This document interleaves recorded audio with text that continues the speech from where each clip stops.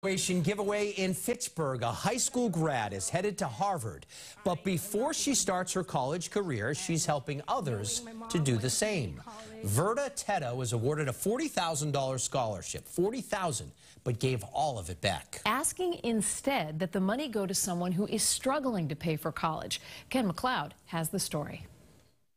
No one had the chance to say, don't give away $40,000. She chuckles about it now, but 17-year-old Verda Tettah dropped jaws at Friday's Fitchburg High graduation. Yes, I would do it again. Sorry, again, for interrupting. What the straight-A student did was win the school's coveted scholarship for general excellence, 10 grand for each of the next 4 years, only to unexpectedly return to the podium within minutes to turn it down. It is such a great honor, but I also know that I am not the most in need of it. Acceptance to Harvard. Verda, who is Harvard-bound with a bunch of other scholarships, suggested the money go to a struggling fellow student or students for whom it might open a door to community college. I'm excited to see who it helps and, how that changes their life. So I am so happy that, God gave me the strength to do that.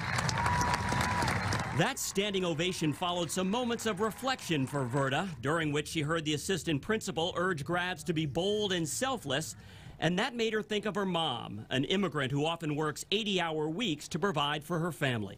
Verda's mom brought her to this country as a child from their native Ghana, always stressing the importance of education.